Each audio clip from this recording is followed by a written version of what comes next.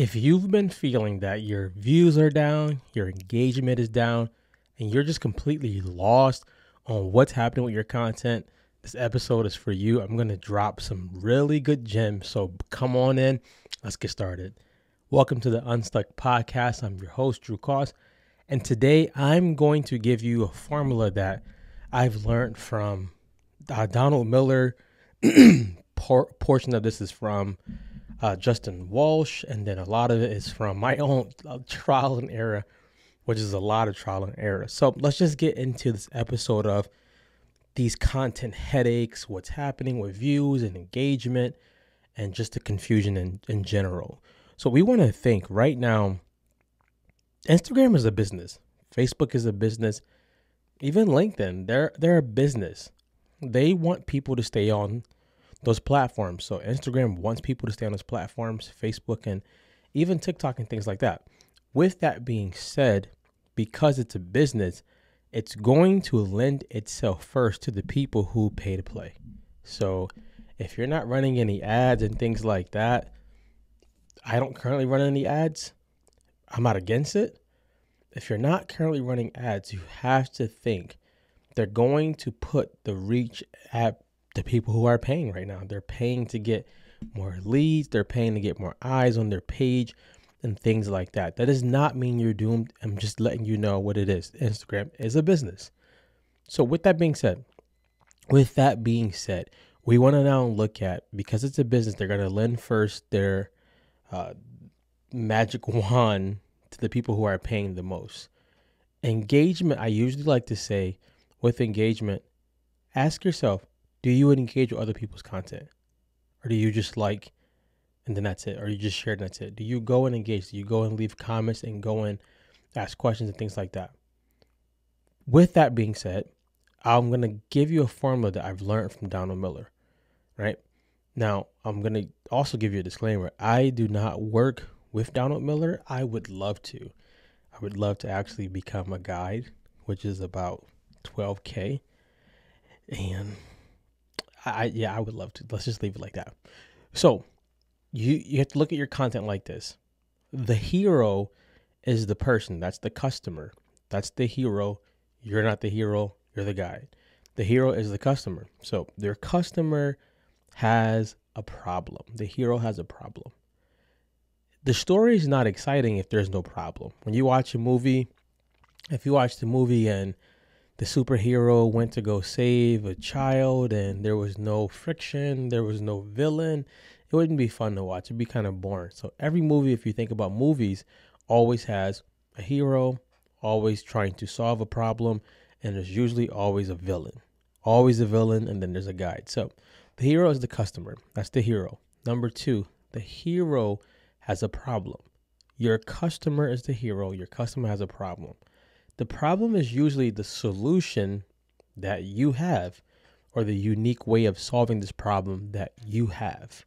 So the hero, the problem, and then the hero meets what's called a guide. If we look at one of the famous movies, let's just say The Karate Kid. The Karate Kid. Mr. Miyagi is the guide. Daniel is the hero. Daniel has a problem every single series with the Karate Kid. One of them is he's new to the neighborhood. He's getting bullied and beat up. He has to go and beat this kid to get respect. Another time he has to go beat somebody else who's like a natural killer. Every story has a villain or a problem. So now when we look at it like that, your client is a hero. They have a problem. You're the guide. When the hero meets the guide, they both look at this problem and the guide ends up giving the hero a solution or a roadmap to solve that problem. Mr. Miyagi, if we're thinking about the story with the Karate Kid, is he gives Daniel the solution, which is to start training, to start learning karate, and to start learning emotional maturity, because you can't just go spaz out and use that. And then after that, there comes a time now where you have to be tested. Daniel had got to the test where he has to eventually fight the guy in the karate tournament. Your client will actually get to the test where you've given them the blueprint, you've given them the strategy. Now they got to go ahead and solve their own problem with the solution that you gave them. Still with me? So let's recap real quick. First part is the hero. That's your client. They have a problem. That's number 2. You are the guide. That's number 3. Number 4, you're going to provide them with a solution or a strategy, or however you give your clients the solution. It may be a program, it may be a workshop, it may be a webinar. However you do it, you're giving them the solution. But it's up to them to decide if they're going to go ahead and take the solution. Now, the next part is the part that I love a lot, is something is at stake.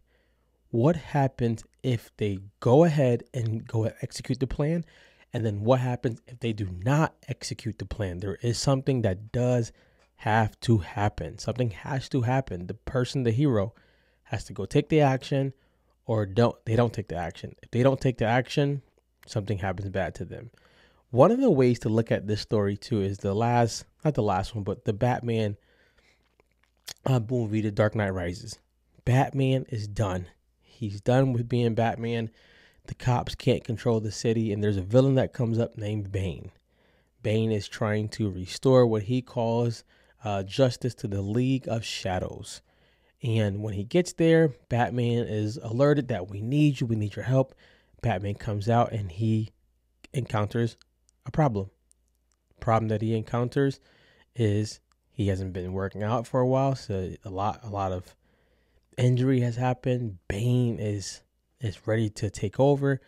But the thing that happens is Batman needs to save Gotham. The problem is Batman needs to save Gotham. The villain also is Bane, and Bane does not want to let him save it. So Bane does everything in his power to make sure he doesn't get it right. Long story short, throughout the movie, Bane ends up meeting Batman. He has to fight him, and he loses. Bane puts him in jail in a dungeon where he grew up at, and Batman has another problem, and he needs to get out of the dungeon. This is a really cool part. If you've never seen The Dark Knight Rises, just go watch this part when Batman is in the cave and he's doing push-ups and pull-ups to get out. So Batman's like, all right, I'm the hero. The problem is I got to get out of this cell so I can go save Gotham, right? Bane is not there at this moment, but Bane's out in Gotham causing havoc. So Batman's like, my people are messed up because of me being down here. I need to get out. Batman meets a guide in the cell. The cell is this old guy. There's 2 old men. One is telling Batman, why are you building yourself up? Batman's like, because I'm about to go save Gotham. This old guy tells him, you lack the one thing that humans have. And he said, what's that? He said, you're afraid to die. And Batman's like, I'm not afraid to die. I am fearful. And he said, well, then make the climb. He tells him to make the climb. And with the climb, he tells him, make the climb like the child did. At first, Batman was trying to solve the problem with his own way of doing it, which was climbing up this rope. And when that happened, he ended up falling back. Get to the place now where he's telling him, I have a different solution for you for the same exact problem. He ends up climbing the way the child did. He gets out and he gets to go and save Gotham. All of that to say, you want to think about your client being the hero and them having a problem and you having the solution. Now, how do I get to let them know that I have a solution? I need to be able to solve some of their problems even through my content. If you're not problem solving for people, they're probably not going to pay you attention unless they're close friends with you. And when we look at content, we usually look at, I just want to put things out. I just want to throw something out there. You can do that. You could probably see some success with that. But you want to start thinking, what problems am I solving that the hero or the customer wants solved? It would have been foolish for Batman, for his butler to be like, hey, you need a new color. You need a red suit now. That wasn't the problem that he needed solved right then. Or you need to go back and train harder. that wasn't the problem he needed solved at that time. And that's what happens usually with content. If you're putting out a lot and no one's responding, you're probably not solving a problem that people want solved. Or you're probably not solving a problem that people are ready to actually pay you for to solve for them. So I want to leave you with this. The hero is the customer. The problem is what they know they have. You're the guide. You're not the hero, you're the guide. You're going to give them your program, which is maybe a strategy, a call, a workshop, whatever your program is. They're going to have to decide if they're going to take action on that. And then there's something at stake if they do or do not. And usually they end up taking the action, end up saving the city, end up saving the fight, winning the fight, end up getting the girl, whatever the final outcome is based on your story. So think about content like that. It might have seemed like it's a lot of work, but if you start framing your mind to this simple thing, that person has a problem, I have a solution, I got to get the solution to them, they got to take action. You'll be good. Go be great.